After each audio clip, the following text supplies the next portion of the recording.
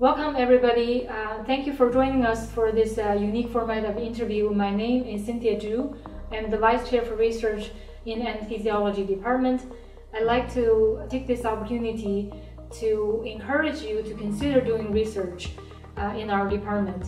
We're strong in both clinical and translational research.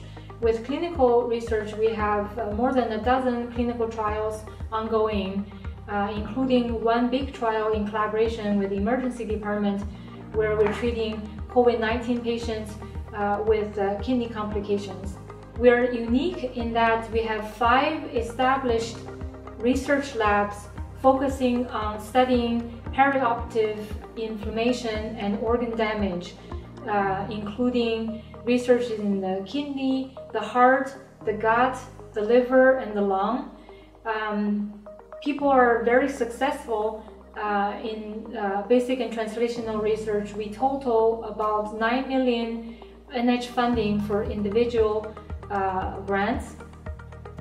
We have developed and are maintaining more than 100 different strains of transgenic mice. We've established core facilities with brand new equipment that allow us to do histology, immunology, and cell imaging work.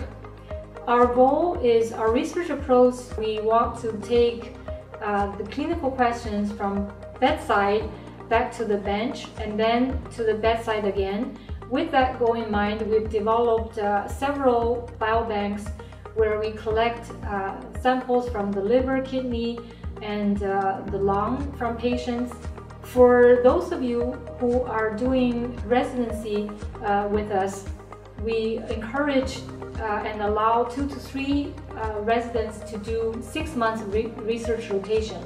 You can do clinical research or basic translational research.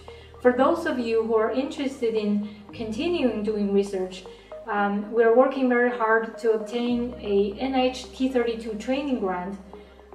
This grant is specifically target anesthesiologists who are seriously considering doing research, who want to be physician scientists down the road.